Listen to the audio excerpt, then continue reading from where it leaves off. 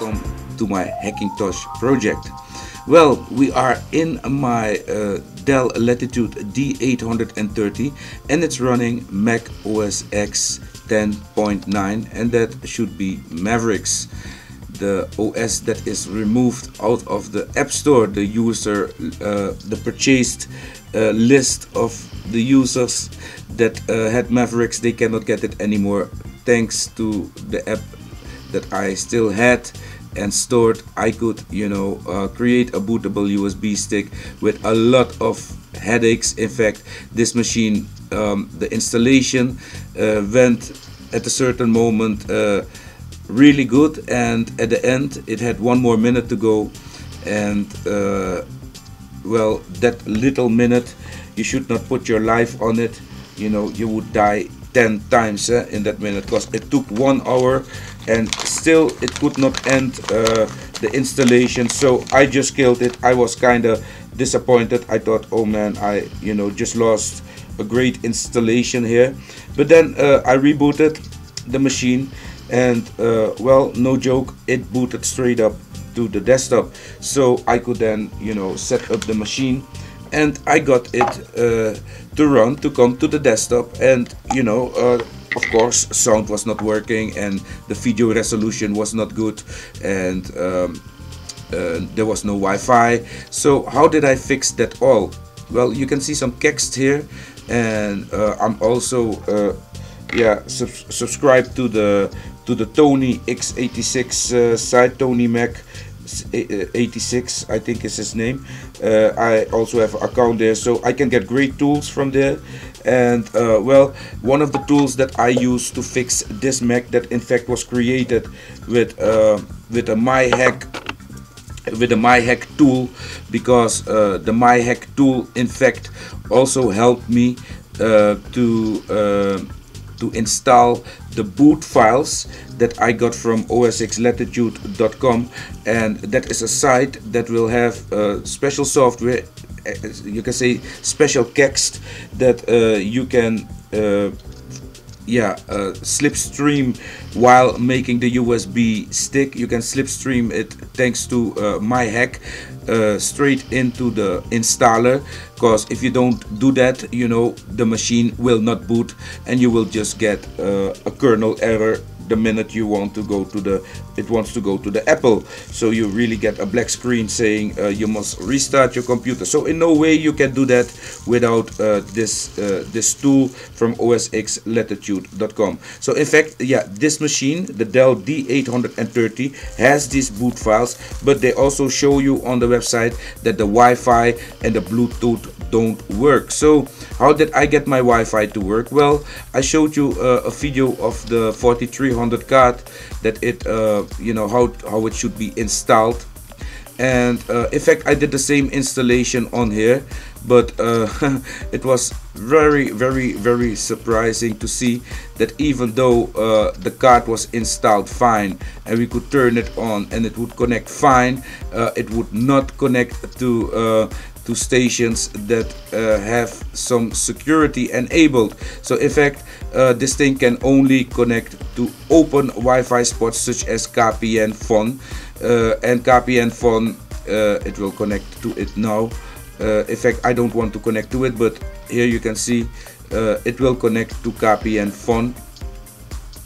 Let me turn it off. I'm not gonna use it, but I'm not using it because it cannot connect to Wi-Fi stations that have security enabled. So that kinda sucks. So I inserted my Maxer Wi-Fi card, the little one that I bought at the Action for $4.99. It has drivers up to JOSMET 10.10, and that from 10.5.8 up to 10.10. This is a fantastic stick. If I'm gonna see if they have more. I'm really gonna buy some of them, just store them away, future purposes, because this will always let any Hackingtosh connect to the internet thanks to this little stick. It also comes with a wireless utility that you can find here, and this wireless utility will in fact show the link status. It will connect. You see that? Profiles, you can add a profile, available networks, encryptions, and BSID. be SSID. Okay, so in fact this is all working just fine. We can close that. Internet will stay. Of course sleep is not really working. Let me show you about that. But what did I do? I just set the monitor to, you know, to go to sleep in a couple of minutes, and then it will turn black.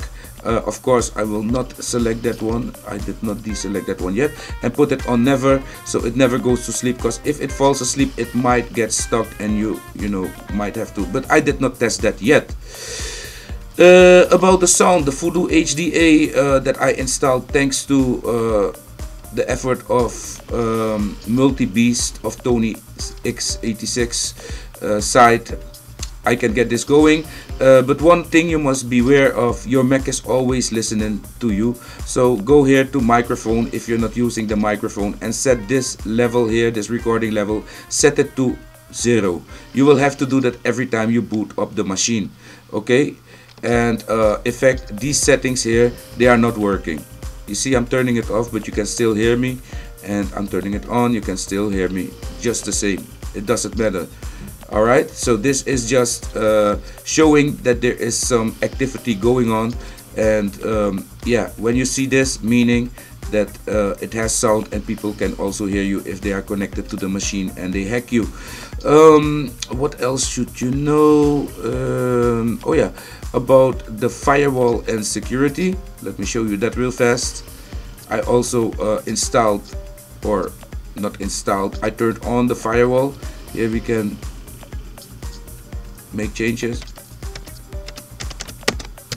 So, and here in firewall options, I just selected enable stealth mode and block all incoming connections. So that's just fine. Okay, this is just fine. This will just let all the apps ask you if they are allowed to go on the internet, and you can answer that with yes and no, and it will be, you know, it will be remembered. So that is really cool. App Store works, everything works. Oh yeah, the little thing here, what is it called? I never use it. Let me see if I can find it here. Launchpad. Launchpad is not working for me. It does really crazy things, so I'm not even looking at it. You know, I don't even want to see it. I want to, if it's possible, delete it, you know, but you cannot delete it. So yeah, we're gonna leave it right there. iTunes, by the way, is the latest version, so that is also really cool. And the latest version of iTunes changed a little bit. You can see here the radio stations, but you will not see this yet, because you will have to go in here and go to edit and remove the little thingy you see there. Otherwise you will not see any internet radio. And why was that done? Well, because Apple also has their own music service now, you see, and if you want to listen, then you must log in with your thingy, and then you can log in, you see, and you can buy music, etc., and listen now live.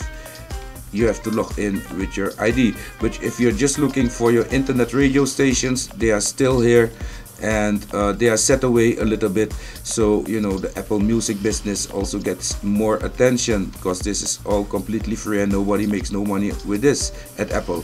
Okay, so yeah, that is iTunes. iTunes also very nice, looks good. What do we have more that I can show you? Well, in fact, I also made a song. I downloaded my GarageBand from out of the App Store. I bought it the other day, so I wanted to test it on this machine, because this machine has great speakers, sounds really good, and this is the song that I created, but you will hear it in this video as well.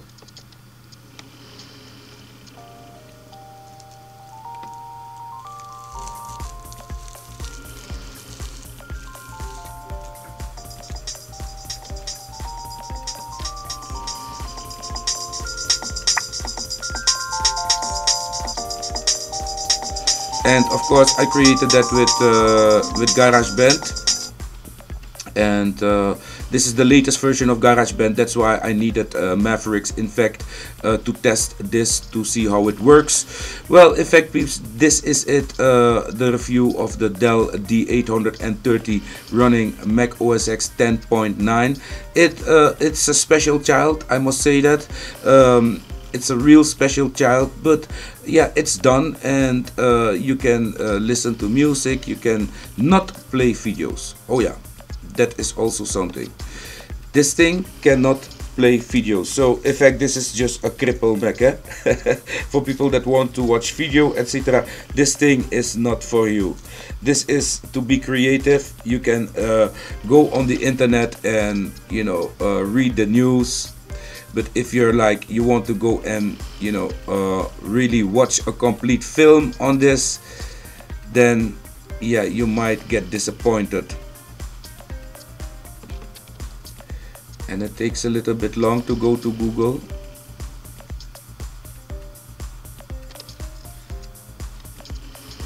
But finally we will be there. And normally it's way faster, but of course we are recording the screen now, and that makes it all a little bit slower than it really is.